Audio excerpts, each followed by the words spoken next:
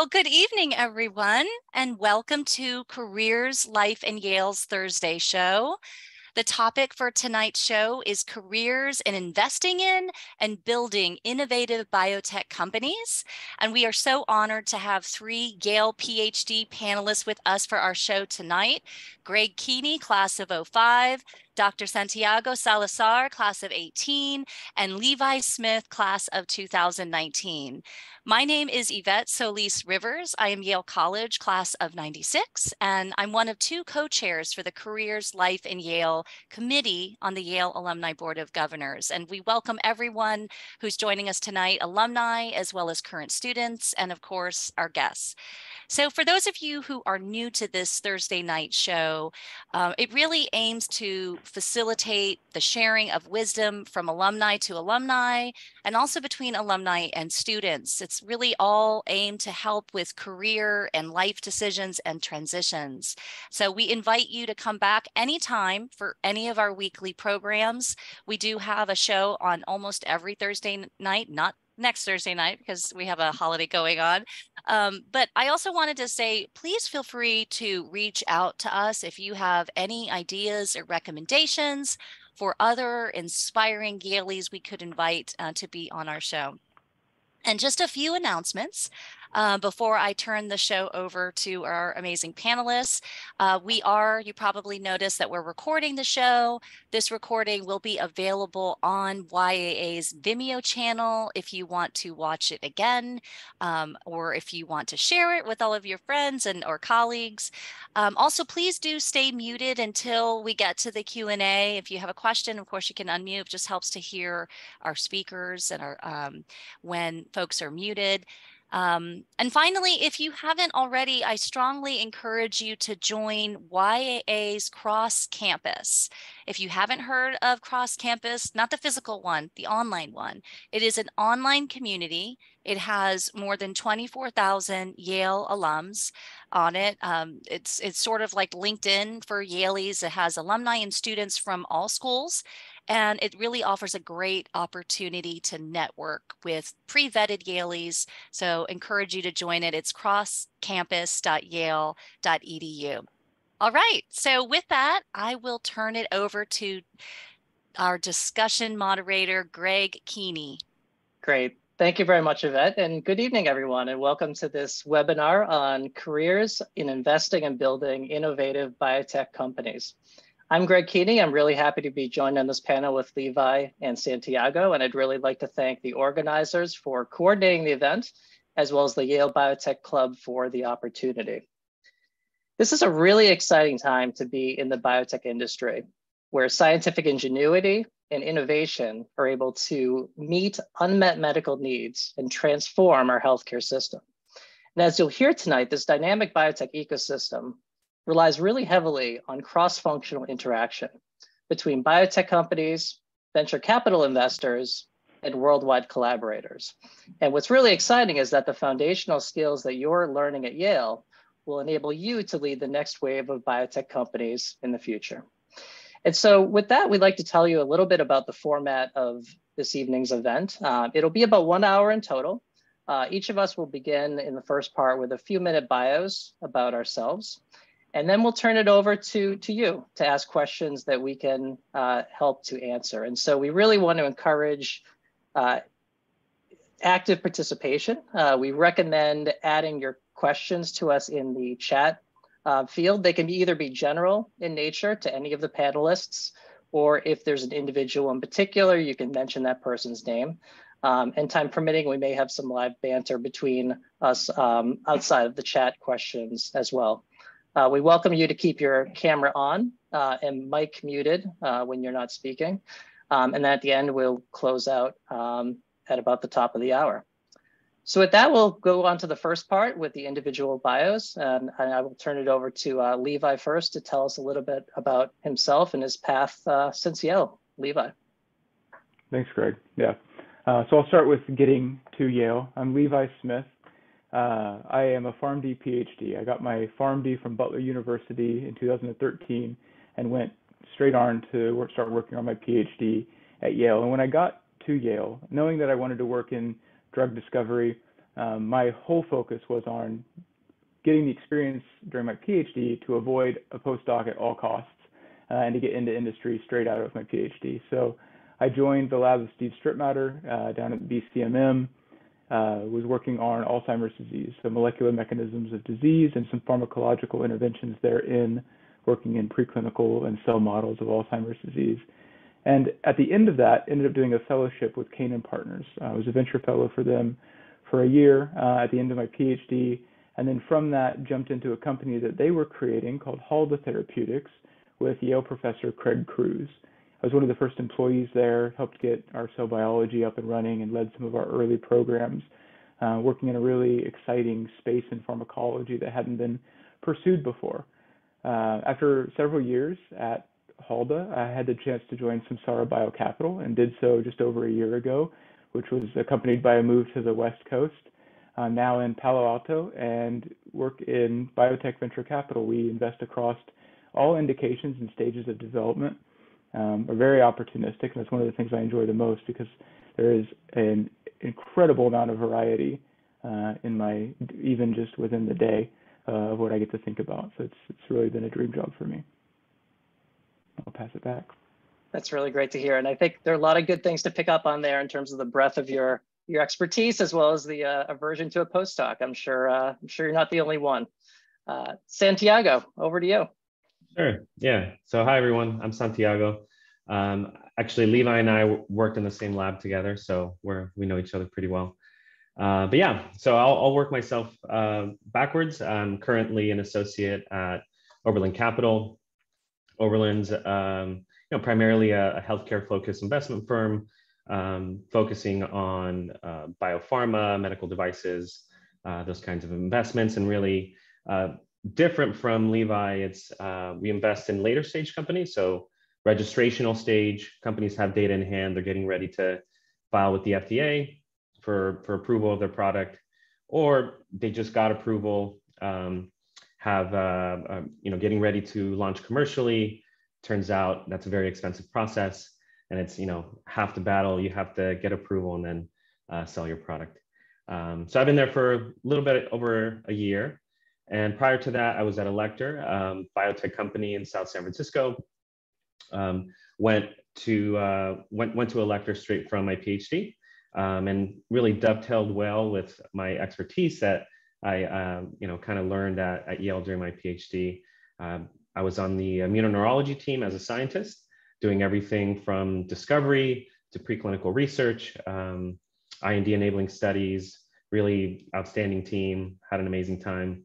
And then prior to that, as Levi said, we were in Steven Strittmatter's lab, working on Alzheimer's disease and neurophysiology, those kinds of things. Maybe I'll pause there. I guess to mention, since this is more of a career-focused talk, during my PhD, I was already interested in kind of the investment and business side of biotech.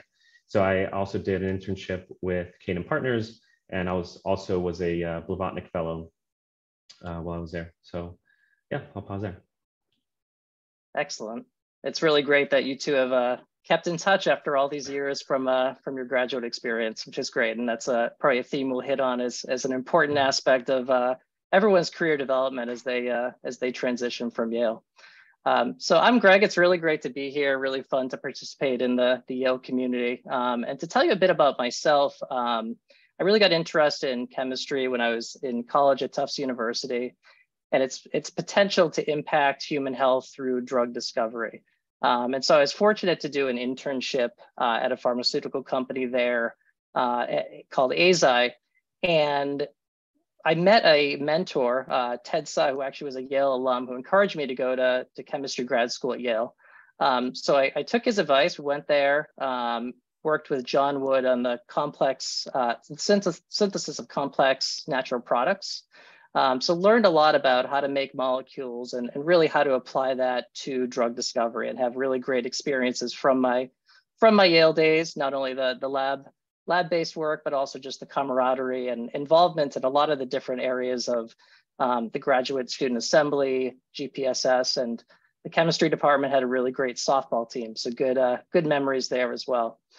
So after Yale, I went on to work at Infinity Pharmaceuticals in Cambridge as a medicinal chemist working in oncology drug discovery. Really great experience in terms of the science of how to do industrial medchem, and also just a great company environment, keeping in touch with a lot of the folks from there as well. From there, I really got the itch to start smaller and build something from the ground up. And I went to H3 Biomedicine in Cambridge, where I was the 6th employee.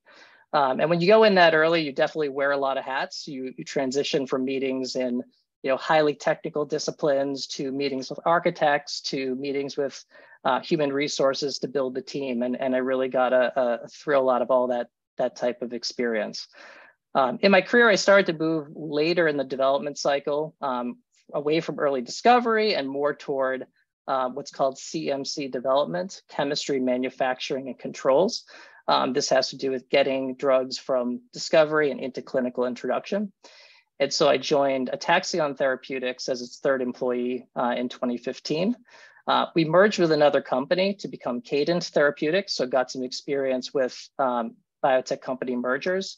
And then a few years ago, I moved on from there to Third Harmonic Bio. I was the 3rd employee there. And we focus on the treatment of allergy and inflammation, and I oversee a range of different research and development activities.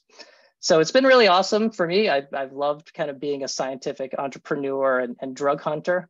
And I look back fondly at the foundational knowledge I got at Yale to start my career.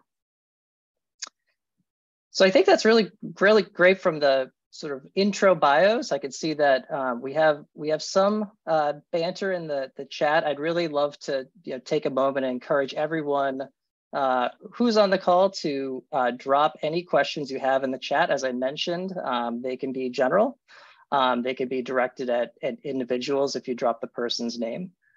So please do introduce some additional questions. And while we're waiting for that to populate up, what I'd like to do is ask each of the panelists, we'll start with Santiago this time, a question that I think is really relevant to a lot of the folks who are listening, which is, there's a lot of differences between doing academic research at Yale and then transitioning into industry. And so, Santiago, what would you say would be some words of wisdom that could help listeners navigate their life after Yale? So were there any surprises or differences you encountered in your professional life after Yale that you could share with everyone and what you learned from it? Yeah, I think maybe a fun surprise was, going from my PhD to a lector. I think I was employee like 50 something, so slightly more established than probably what you were working with, Greg. But I honestly didn't know what to expect. At the bench in grad school, you're really kind of leading the whole program, essentially doing basic science, running Western blots, all those kinds of experiments. And it was actually very similar in a sense. I just, I would get warned by PIs and professors, you're just going to be a robot kind of pipetting PBS from, one tube to another. But no, it was actually, I had a lot of autonomy in the projects that I was doing, how, it's different questions that you have about a particular molecule or target, and you're given the freedom to go and explore that answer however you want. So that was really great. And, just the rigor of the scientists at a lecture was as good, if not, better than my peers at Yale. So that was a nice surprise. Yeah. Awesome. Levi, any surprises for you? I think to add to that is how teams-based industry is, right? You get to success as a team on these programs, right? Everybody has individual things that they're accountable, but at the end of the day, these are far too large to move on your own, and the breadth of expertise is more than any one person is going to have to move these kind of projects forward. And so I think learning to let go of, if I'm not the one who has their hand directly on this piece of a project, one, how do I trust that it's done well and to my standard, right? But also, how do I share in that success rather than necessarily being worried about being identified as being pivotal. I think that's a big one. I think one of the other, again, I'll add a happy surprise, or I thought I was prepared for and wasn't, having really focused on doing work with small molecules and focused on drug discovery during my PhD, the scale of research in industry is entirely different. I mean, I had, even before I came to Yale, I'd spent 2 months at Eli Lilly working with the musculoskeletal drug hunting team. At the time, I was too naive to appreciate the absolute just breadth of research that was going on. I mean, we can generate in industry the amount of data that it takes years to get done in academia in a matter of weeks, partly because of resourcing just purely on the financial side, but also just the approaches that are used to ask questions are done at a scale that not only give you very data-rich answers, but also are intended to be very high confidence answers if you're asking the questions correctly, so that you can kind of move forward in your knowledge as you progress to fully understanding a program. Absolutely. Yeah, and that echoes a lot with, my thoughts around the biggest distinction between academic life at Yale and industrial biotech life. And it's really that the value of cross-functional collaboration and contribution. One of the things that always struck me is that in a graduate school environment, you're surrounded by your peers that often have a similar depth of knowledge of your scientific expertise, and that's your audience. When you go to industry, it's effectively the opposite, especially at these small companies where you might be the only person, for example, who speaks chemistry as a language. And so a lot of the tactics that you used previously to convince people of what you're doing or influence folks that it's the right decision no longer resonate if you stay within that silo. And it really is, I think, folks who excel in these broad-based, kind of fast-paced environments have the ability to distill down the key attributes of what they're doing to a broad-based audience and contribute cross-functionally. And I think that's one of the aspects that it's almost a little counterintuitive coming out of an academic environment where sort of that level of detail and extreme rigor that often accompanies a PhD program can actually be a deterrent in industry. If you get too bogged down in the weeds, you really want to be able to see the big picture, see the macro objectives, and work with colleagues, as Levi said, cross-functionally as a team, because as individuals, contributors, these programs don't function effectively in silos. So a lot of thematic similarities between our experiences and sort of that importance of cross-functional communication. So I'm checking out the chat. I see one comment, one question from Rob. I'd really love to take a moment to encourage the 30 or so folks who are on to really think about some other questions while we field this one. So Rob, very nice to reconnect with you. It's been a few years. If you're online, would you like to speak? Would you like to read out your question to us? Sure. Hi, Greg. Hey. Thank you for being here tonight. Yeah, maybe we'll see each other again in Cambridge with the Yale biotech community again. That's right. And my question, I think you've actually started to foreshadow it, because my question is about how you're commenting on your journey from being a high achieving scientist to being a manager and leader of others, where going from what your achievements are doing to having to influence and impact others. Just what you were saying about going from detail and rigor to seeing the big picture and connections, maybe one of the pieces of your journey. I'm just curious to what extent you've gone down that path in your experiences. Yeah, it's such a critical component of, I think, being successful at these small companies, because you really are interfacing with folks who are often, not well versed in your particular discipline. And I think a lot of us who, I think by nature, kind of like thrived off that kind of detail-oriented sort of what I've heard referred to as helicoptering down in terms of just the minutia. We kind of get a thrill off that. You have to kind of helicopter back up and really think about, okay, is this really the best use of my time, or can I use my skills to see a bigger picture, interact cross-functionally? And I think, I'll plug sort of a chemistry PhD background in particular in medchem, because I feel that, very often our field is so heavily integrated in things like drug metabolism and toxicology and cell biology and biochemistry and intellectual property and regulatory and quality. I could go on and on. You have to have kind of a sense of what each of these things are. And it's a bit mutually exclusive. It's impossible to still kind of run the gamut of sort of detailed everything and have a foot in all those ancillary camps. And so it's a little unnatural. I mean, that would be it's unnatural for me. It's probably unnatural for a lot of folks coming out of a science PhD, where a lot of your value is attributed to that level of rigor, and you kind of have to let it go a little. It's not always easy. I can personally attest to that. So, but it's a really great broad-based question, I guess. I don't know if you had a media follow-up, Rob, or I could hand it over to the other panelists to chime in.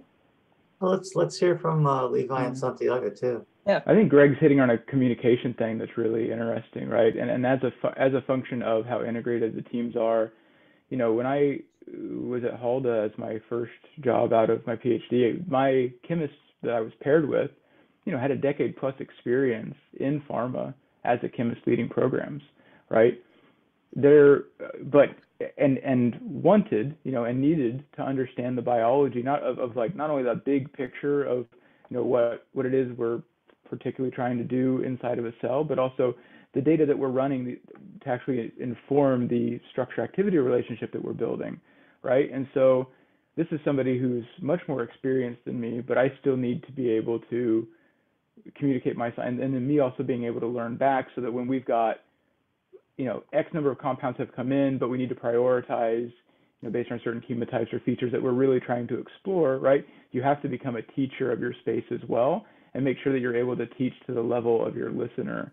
And I think that's really the core part of what Greg was pulling out as well.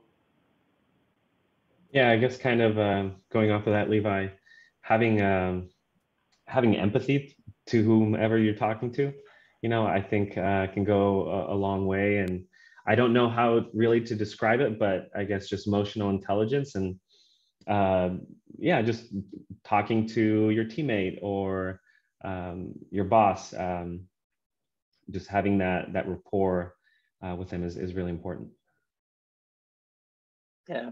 And I would add too, and I know Rob does a lot of leadership coaching as well. I think one of the, and feel free to comment on this, Rob, too. I mean, I think, one of the most revealing things that I've taken is, you can take these personality tests that give you a sense of your levels of things like empathy or sort of what are your triggers to make you unhappy. And it's actually really insightful. And I think some of those personality profiling studies have helped me realize some of the areas that I'm less sort of comfortable with.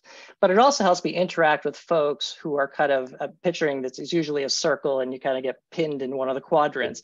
Yeah. Very often the folks who are on the opposite side of the circle are the ones you often disagree with the most. And I think being able to change your influencing style and think about how they might think, which is different from how you think, has at least helped me, communicate cross-functionally. But I can see you're nodding, Rob. I don't know if, with your expertise, if you want to chime in at all on that topic. Well, I think you're hitting on two key things. One is just my observation is that the best managers and leaders and probably the best achievers really know themselves. And that opportunity to take some of those self-assessments, it gives you a language to understand yourself in ways that you wouldn't have before. I think the second thing is having the big picture about where are we going in mind. And I think you've made a compelling case about what I've heard about the teamwork involved. It's not just about what you do. And so how do you align in that vision and then figure out what each person's role is going to be to get there? Those are some of the things that come to mind. But I love the idea of trying to figure out what is the secret sauce that helps you go from being an achiever to a leader. That's what I'm spending my life in career on. So appreciate your sharing some of your experiences. Great, thank you. I see Iris has asked a question in the chat. Iris, would you like to to say Sure, it out loud here? absolutely. Yeah, go for it. It's Iris, by the way. I'm I'm a sorry. 6-year PhD in pharmacology. I'm going to be starting a job at BVF Partners when I graduate in the spring. I wondered, specifically more so for Levi and Santiago, how did you kind of set yourself up for success as you started those roles? Do you have any thoughts on things you wish you'd known while you were starting? I guess I can jump in. I don't know. I think that what's helped me the most is that maybe just having a group of people that are nice and understanding, and asking, you're going to feel like you're asking a dumb question, or, I should know this, and just ask it. Don't be afraid to ask a dumb question, because chances are somebody else has asked it. I've definitely asked them, and it's been helpful. And I think if you have somebody who's understanding, it'll make it easier. Yeah, I don't know, Levi, any advice? I guess advice is hard. Maybe, well, in terms of what I would say be prepared for, at least in my experience, is it goes fast. It's slowed down in the last 6 months, but in 2021, I mean, it was blazing fast. So it's going to take a lot of response. I'm trying to think of themes that are kind of more generally applicable to the group as well. Doing your own self-management in terms of projects you're working on, and kind of keeping an eye on the ball and how it's moving, and doing that in real time. Just the pace of the industry doesn't really let you let up too much on what's happening. So you've really got to keep all the balls in the air and just figure out which one you've got to toss a little bit higher, so you've got more time before it comes back down. That would be something I'd start with a real intentful effort on in the beginning. I see that Victor has added a question in the chat. I see, Victor, are you able to ask your question directly to the panel? Hi, everybody. I'm asking this question as someone who's a business person rather than a scientist, and has worked with top biologists in trying to apply machine learning to trying to solve prediction problems. And I asked this question from the standpoint of just observation of some of the things that have been an issue in terms of applying machine learning, which is on everybody's lips, and and so forth. Is that biologists really think of data really differently than machine learning people. And what I mean by that is that you might think of it sort of intuitively. You might use data not in the way a machine learning scientist might use it, but think of it this way, as a sort of a gross generalization. Machine learning scientists like to use data in a wholesale fashion. They need to have enough data to feed the algorithms. And really, that means setting up the research and experiments to be able to actually obtain relevant data for the intended predictions. And what I found was in working with really some top-notch machine learning scientists from Carnegie Mellon, including Tom Mitchell, who was the founding chair there, was that a lot of times there wasn't enough really suitable data. And just to give you an example of this, I'm sorry being long-winded here, it is that if you look at what DeepMind has done with protein folding, and it's wonderful. I mean, it's an incredible breakthrough, what they've done. But I remember one of Frances Arnold's tweets about this, and she said, "That's great. You guys have gotten to folding and structure. Now tell me about function." And that was a big problem.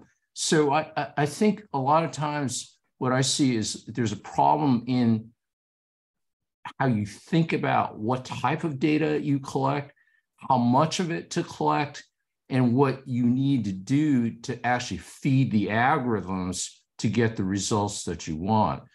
So I'm saying all this to actually get your feedback too on what you, in your experience, what you've seen. I could chime in, and then Santiago, Levi, feel free to add in as well. I think to your point, Victor, I think a lot of the quality of machine learning inputs is paramount. I think it's there are a lot of companies starting out with various machine learning approaches, especially in the drug discovery arena, when it comes to chemical structures, for example. And I think a lot of it will have merit in the future, but much like a lot of kind of the early days of say combinatorial chemistry or other sort of nascent technologies, the devil is in the details, and it's going to be, I think some companies will find that special sauce, and others will not. But it's definitely something that is very common in discovery these days, and I expect it to continue to take a larger and larger role, but also will have its kind of ups and downs as the field matures. I don't know if Santiago or Levi, if you have anything you'd like to add on that. I don't have too much experience with it. I did use a little bit of it as tools in my research. And I think one really important aspect is validating whatever outcome you come out with. There's a way that you can validate really truthfully to show and demonstrate that your model is working, I think is really key. Because that'll tell you if the data you're putting into it is worth it or not. The only thing I would add would be from the investment side. I'll say, like, we see a lot of this. A lot of what we don't see though is it being reduced to practice. So probably the most common theme that I'll see is somebody has a compound or a protein or something they design, and they say, look, we've built this AI ML machine behind it to generate the next one. And the question is, well, did you discover the first one with that? And it's no, it was built backwards, but we can rediscover the one that we have that we built backwards on. There's a lot of that. I'm sure Greg's seen it 100 times. And the ones that we get excited about are the ones that, look, we've reduced this to practice in this use case. We want to explore this new use case. We think it's going to be even more impactful. We've got a couple more hurdles to get over. But that's a lot of what I'm seeing on the investing side. Agreed. Looks like Nancy Stratford has a question. Nancy, would you like to ask it verbally? Yes, and thank you all so much for being available to us this evening. This is fascinating to me. I thought I heard early on a mention of bringing a drug to market, and if I did, can you please describe the challenges of that process? And if I may have misheard, are you working on very early stage development? And if that is the case, how do you determine benchmarks for that, please? Thanks again. Yeah, it's a great question. Maybe, Levi, would you like to start answering that one? Yeah, I'll say a little bit. I mean, Greg, I think you're the best position to do it. At the bench, my research was discovery stage, and we were working in a space of drug mechanisms that have never even been used before. So it was a lot of, I got to play for a while, frankly, figuring out what works and what didn't. And that was one of the best parts of the job. Since I've moved to the VC side, I'll comment on the benchmarks piece, because I know Greg will be, kind of exclusively able, compared to Santi and I, to speak to that part. But you generally are trying to do better than something that's already out there, right? And so from the beginning, you kind of set how much better do we want to be. You identify what experiments are going to tell you if you've made it to that case or not, and you can kind of build a road path to that demonstration, to that major experiment that's going to say, wow, like, we're doing something the others can't do. And that's what you're striving for in order to get to differentiation. In cases where there's never been a treatment before, right, it stems from understanding pathophysiology. You have a strong conviction in a target, this is the disease, this is how it happens. If I can change X or Y, I'm pretty sure that it's going to have an effect on disease, and then we can always rely back on genetic models or what might not be tractable pharmaceutical interventions, but might be able to give us a proof of concept for a target. Yeah, absolutely. And I would echo everything Levi said. That all applies certainly to early and mid-stage discovery, where you're looking at target validation and in the case of small molecule research, identifying viable chemical matter to modulate the function of a particular target. I would say even more broadly, just you mentioned around benchmarks. I think there are a lot of early discovery benchmarks are sort of internally driven. Cutoffs around particular potency characteristics against a target, for example, or pharmacokinetic characteristics in animal models or efficacy. As you get into development, and by that I mean when a compound transitions into clinical study in humans, there's a significant amount of regulation and regulatory bodies associated with appropriate chemical matter to test in humans. And so a lot of my job is preparing regulatory documents to show that, for example, we're dosing the right compound, we're not dosing it with copious amounts of impurities, we understand the rationale of why we're dosing, how much we're dosing, how frequently we're dosing. And so there's a tremendous amount of checks and balances, and they escalate significantly, as they very well should, as you get into later stage clinical development.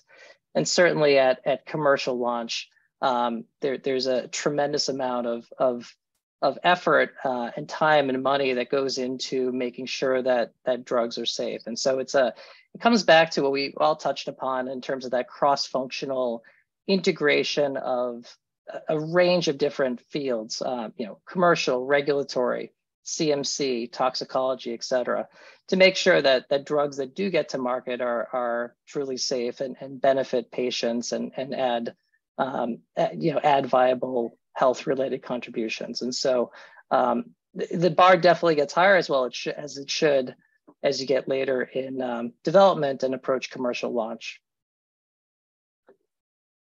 Yeah, I guess maybe taking the big picture look, one of the kind of mantras at Elector was always, really strong biology, genetic underpinning. A lot of the time, if you think about the probability of you starting with an idea for a drug and making it all the way to market, probability is extremely low. And so if you can increase your chances by having really strong biology, whether that's some kind of genetic mutation in like precision oncology or something, those are kind of some ways that you can maybe reduce those barriers, those challenges. I see that David Yu has entered a more of a comment than a question in the chat around mentioning when he was at Genentech, early 2000s, using microarray mass spec to identify therapeutic targets.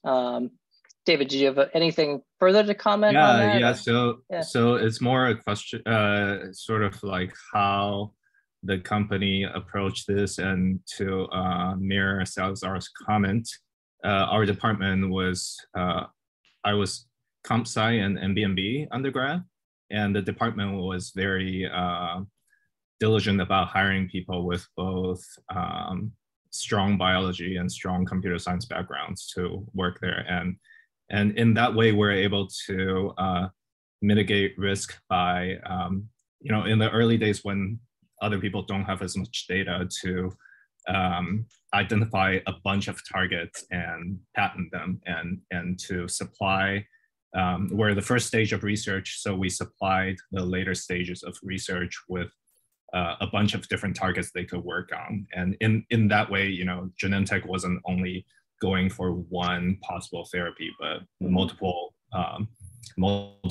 product lines that they can pursue, and to make sure like some of them are successful.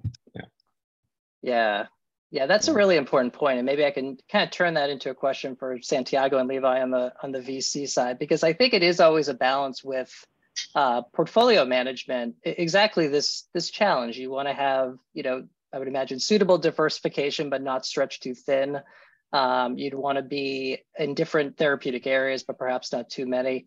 Maybe you could just comment on your experience and your firm's experience around how do you find that right balance? What is the right, what is the optimal place to be where you can be most productive and least overstretched? Sure. I guess I can start. So I don't know, something that I've seen that I think maybe makes some companies stand out is more of like a platform technology, where if one target, for example, in your portfolio fails, it doesn't mean that the entire company fails. They're kind of like different shots on goal that are not dependent on another. So that could be a platform company, or just, maybe various indications with very different targets. Yeah, that's. Mm-hmm. I think one of the interesting things about what Santiago is saying on the platform piece, especially because you guys look at later stage stuff, like that platform is a bit more developed than if you're coming in at like the Series A. So for everybody who doesn't know, the Series A being like the first like formal round of fundraising a company might do. There's earlier stages where smaller amounts maybe go in, but like a formal round of money would be a Series A. A company probably may not even have the molecule that's eventually going to be put into humans at that point.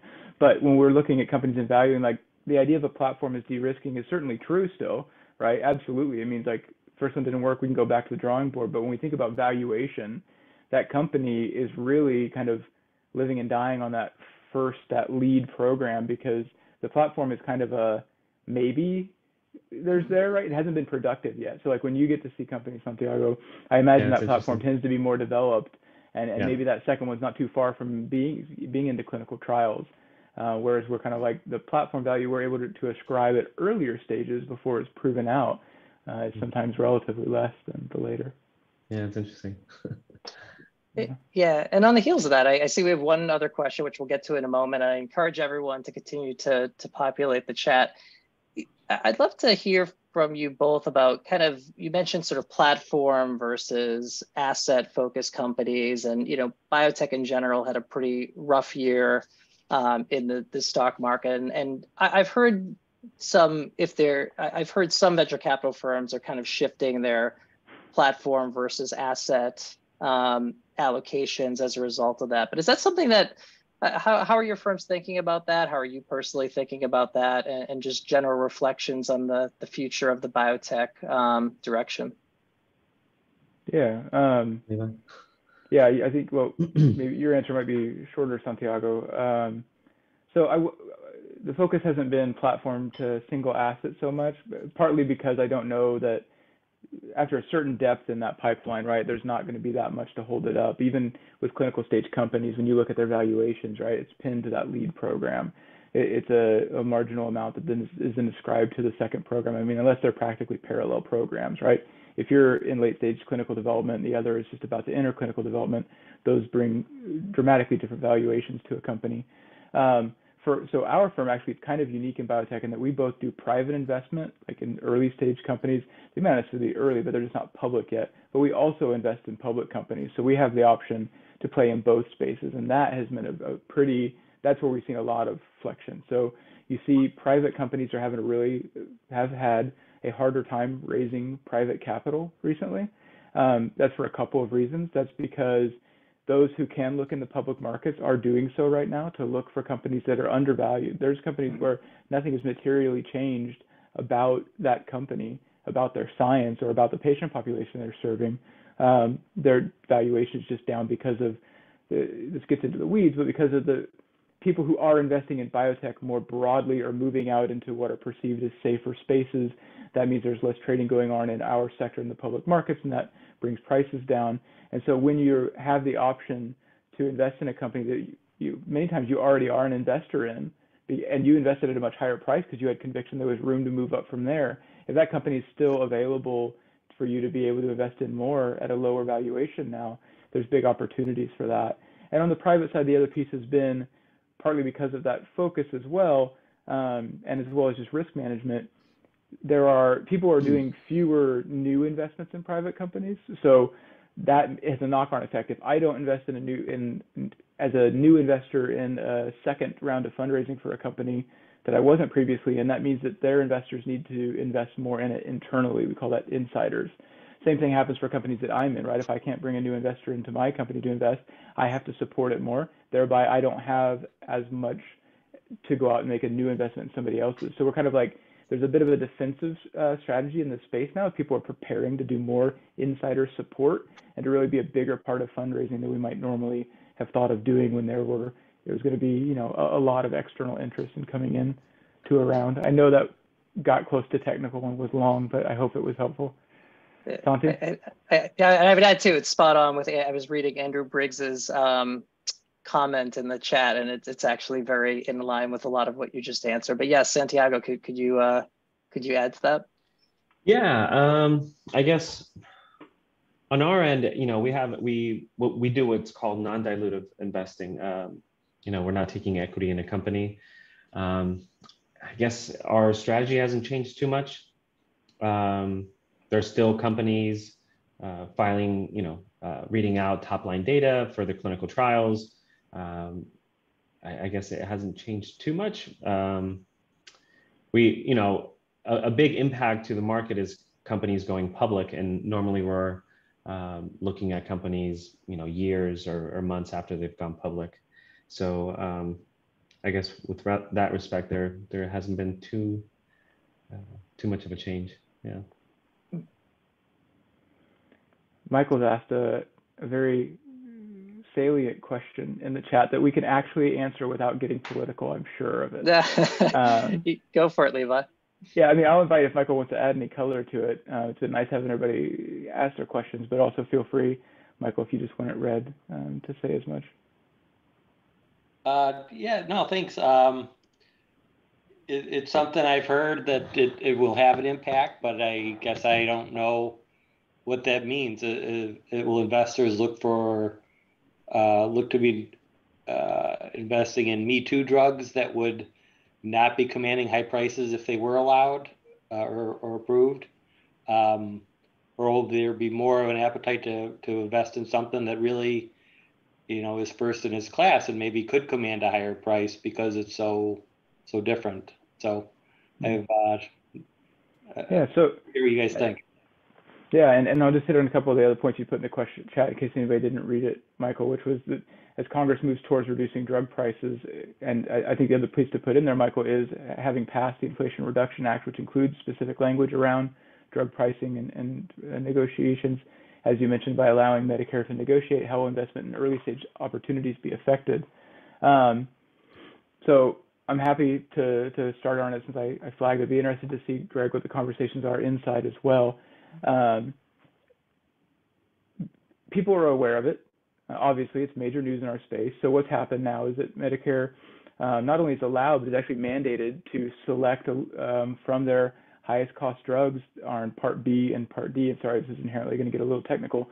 What drugs are paying the most money on, they are now mandated to negotiate on, and that number increases over time. It's not optional. It's very specifically worded that they're required to negotiate the price of these, which will bring down the cost to Medicare directly. It doesn't necessarily affect private insurance, but for Medicare. And so what happens actually is that list is additive, and this was a big vagity that was actually in the language, but the consensus now is landing on that it was intended to be read as cumulative. So in year one, we might negotiate on 10 drugs, in year two, 15, and then 20 per year after that, and that list gets cumulative. So as we look at a list, if we have a list of 100 drugs, in 10 years, less even, we'll be all the way through that list of drugs, and we'll start moving through what are maybe the highest cost drugs to Medicare, where they're spending $5 billion, $1 billion a year in costs on those drugs, down to drugs that they're spending considerably less money on each year. So effectively, the entire range will ultimately be negotiated pricing. And the question becomes, will people still make drugs that are likely to end up on that? Now, they're high cost for a couple of reasons. They're high cost because they're being priced at a high price point. They might be high cost because they're the only drug in a space, right? And they can command that price, and inherently one would hope is also making a significant difference for patients. The pharma companies are talking about it. We've already seen at least 2, if not 3, that have specifically called out this new legislation as reasons for why they've dropped programs. Now, I'm not the CFO of any of those companies, so I can't tell you if that's the real motivating factor. Certainly some of them have even been questionable as to whether or not they ever would have made it onto the radar of those groups that are negotiating in a near-term manner, meaning would they ever have been, in the top cost category for Medicare. But, it is being called out. one of the biggest distinctions is that small molecules, like typical chemicals you would think of, chemicals, I don't like that word, but they have a 9-year expiration before they're able to be negotiated against. And then larger molecules, I think it's 13, blanking on it now, they have a longer period of exclusivity before they could be negotiated on after they're approved. So inherently, if I can develop the same drug, but I might be able to get paid for it, better paid for it for longer, I might skew myself in that direction. There's a ton of other factors that go into why I would make a biologic or a small molecule that we can dig into, and sometimes it is not a choice sometimes between which ones you're going to use, but it's there. One of the most interesting pieces is that in the orphan, there's a specific carve out that drugs that are for an orphan indication, and that's their only indication, the only disease they're approved for, they're excluded. And so what is interesting is that often you'll see an orphan disease, a drug for an orphan disease get approved in that indication, and then they'll start looking for other diseases they can treat, right? And they get approved in that indication as well. And so what we might start seeing is, you know, as we go through, and I'm sure Greg has had to split babies before in choosing his best to go forward. We may have two very similar looking candidates that we're ready to take into a clinical trial, and we choose one. But with this rare disease carve out, the orphan disease carve out, we may see where this one goes for orphan disease 1 and this one goes for orphan disease 2, right? Because now if one had both indications, you might lose that exclusivity. So there will be maneuvering, there will be a lot of lawsuits. It is top of mind, and it will probably, there will be decisions. There's certainly been publications about the number of drugs that won't be developed because of the lost revenue from that as well. So yet to be seen. How have you guys discussed it, Santiago? You guys look more at the commercial No, side. I mean, I think the orphan drug angle is very interesting, because sometimes for companies, that's the whole strategy is you go in on a small orphan indication, very well defined patient population, with the idea that you go and expand to a much larger market, you know, where a particular mechanism of action could have a benefit. So if you can't do that anymore and now gets added to this list, yeah, I could see that becoming a problem. Have you guys had any conversations, Greg? No, I mean, it's a really great summary. I have some familiarity with it, but as you mentioned, it's sort of it's early days, and I think a lot of folks are exactly as you described, you know, trying to figure what impacts and changes it'll cause. Keeping an eye on the time here, I see we have about 7 minutes to the top of the hour. I don't see any immediate questions in the chat, but I would like to call a last call on questions. It'd be great to maybe squeeze in one more question. You could feel free to drop it into the chat, or just speak out loud. Either way is fine with this. Yeah. You know, Greg, we talked about surprises. What was maybe a challenge, so we can maybe help somebody else get through it when they come to a similar challenge that you faced? Just in terms of in your career. Yeah. Yeah, I think, you know, I think in any drug discovery and development program, you really do get attached to these molecules. And as I mentioned in a response to an earlier question, at later stages of development, the benchmarks are effectively set for you. You have to meet certain regulatory bars to proceed. In the early discovery space, it's really on the team. And different companies have different risk tolerances. And I think one of the fascinating things I've found at working at a few different startup companies is that there's a lot of subjectiveness, and it can tilt both ways. I think sometimes there's an sort of over-rotation on deprioritizing compounds just because of one less favorable data point, when, you know, you could have powered through it and it still could have been a successful drug. There are other examples where a particular compound or target has numerous liabilities over and over and over again. And because someone's, you know, maybe really eager to see it through, it just keeps going and going and going, perhaps not for the right reasons. And so striking that balance and just having that, you know, gut check, and the team that comes down to, you know, the cross-functional communication theme of, you know, really valuing the data and valuing disparate opinions and thinking critically, and And these are not easy calls. And it's really up to a project team to do its best, what makes the most sense from a sort of a financial as well as just an advancement perspective to decide whether or not to continue with a particular program. There's no formal playbook. Santiago, any comments on that vein? Yeah, I guess more of a practical kind of challenges. When you come out of your PhD, you're pretty good at what you do. So, like coming into a lecture, I feel like I had a good skill set, and learning how to say no and maybe focusing on a few things instead of trying to spin, 24 plates, maybe only spin a dozen, and learning how to say no to those relationships and, just how to focus. Dean, I see you've raised your hand. Do you have a question or comment? Yep, go ahead. I see you dropped it in the chat. Would you like to say it out loud? I was just typing. Yeah. I was just typing. So I just graduated from our executive MBA program. I've been working in the healthcare industry for a very long time, and I wanted to get into like the investment space. So I'm wondering what kind of backgrounds or do you commonly see in VCs? How do you think that pivot would happen? For example, yourself moving from scientist to an investment. So how does that transition happen? Or do you see other paths other than a PhD to pivot into investment? Maybe Levi and Santiago, you could take those, and then maybe a 1-minute wrap up to close. Yeah, I'll try to be quick, and honestly, we're investing in science, so it kind of has to come science first. That's our perspective. I've gotten raw data from people before and processed it myself and graphed it out and figured out, what was going on and was it being represented in the way that seemed like the right way to represent it. I feel strongly, I think, that one has to really be able to dig in and get comfortable with data and the scientific process to be able to interrogate it in the way that we do to invest in a company with a really long-term horizon where that company is going to evolve over that period of time. I'd love to go deeper, but I think I'll leave it there so that Santiago can share as well. Sure. Yeah, I think that's a good description. Both Levi and I have PhDs, and I think that serves like a really good foundation for looking at different opportunities.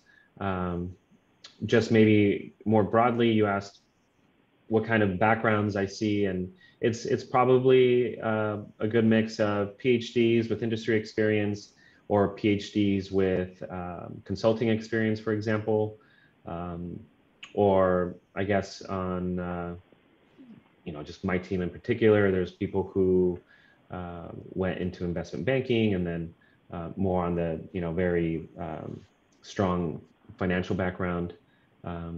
Yeah. Great way to close. Well, with that, I think we will we'll wrap it up. Special thanks to Levi and Santiago for their comments this evening. I'd really like to thank the organizers, Yvette, Kate, Chelsea, as well as Anna Barry for the invitation, and again the Yale Biotech Club. Feel free to reach out to us after this Zoom session. We're happy to connect with folks on the call. Happy to assist in career advice, things like that.